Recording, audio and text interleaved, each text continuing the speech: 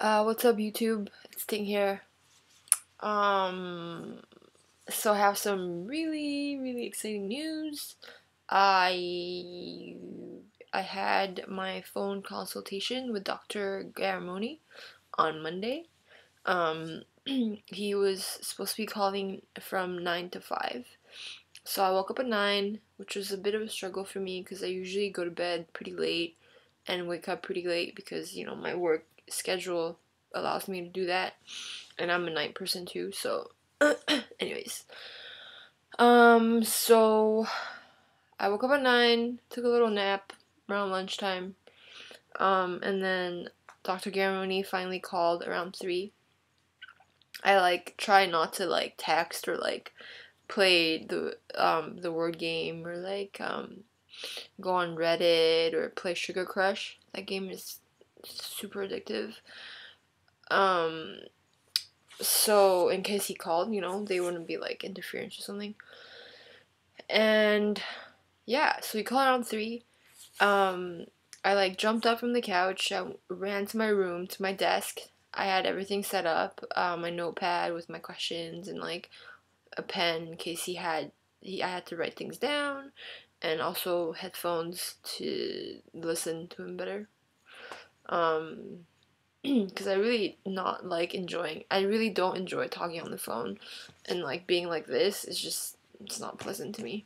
Anyways, so he asked me a few questions about my medical history and how tall and how much I weigh and what I identify as and things like that.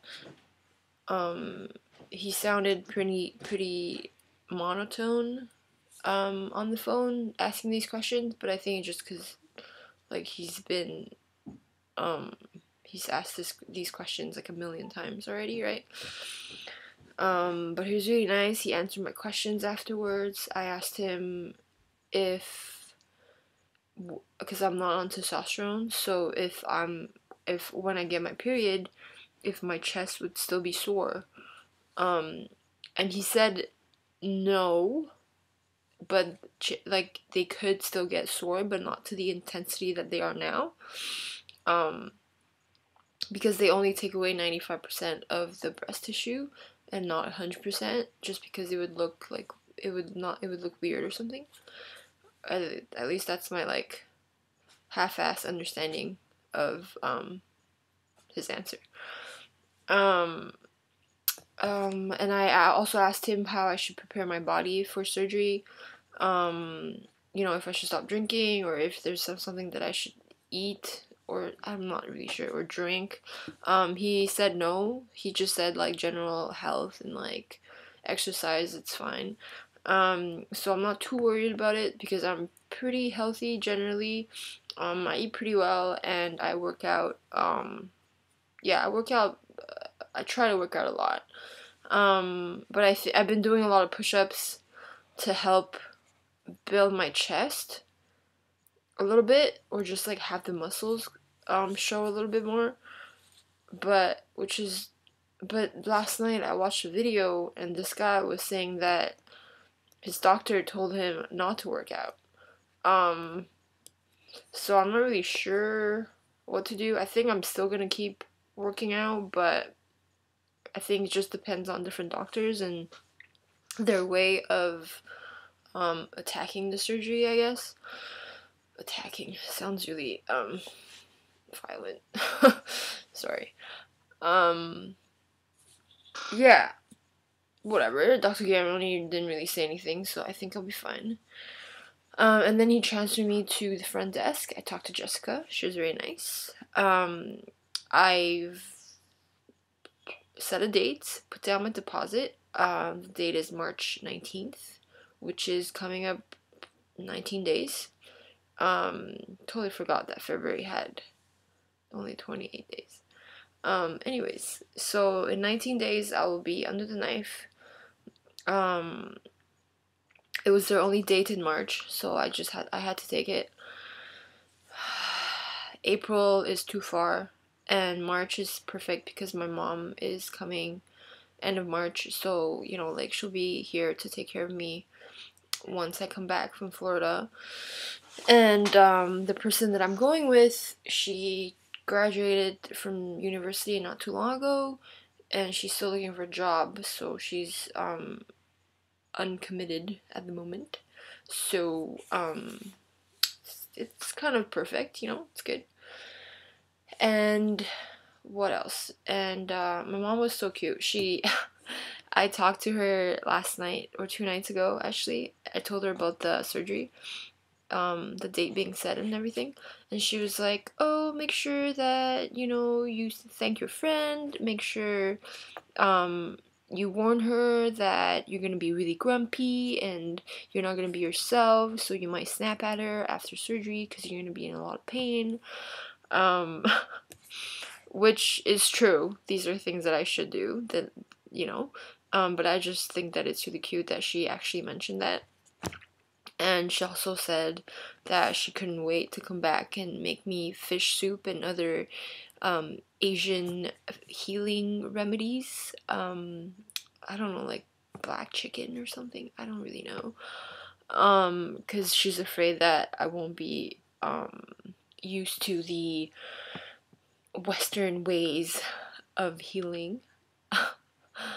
um, which it's kind of funny. Because I've grew up here, you know, I grew up in Montreal, so I'm pretty used to Western food. But I think it's cute, and I'm happy that my mom is so okay with it and that she's excited to come back and take care of me. Um, yeah, even though I told her about working out and stuff, she's like, maybe you don't have to get so buff, you know, like you can stay the way you are. um, it's cute. Anyways, moms, what can you do? And I'm gonna have to email my dad because we don't really talk on the phone, and so yeah, I should do that. Check out my shirt, guys. Christmas.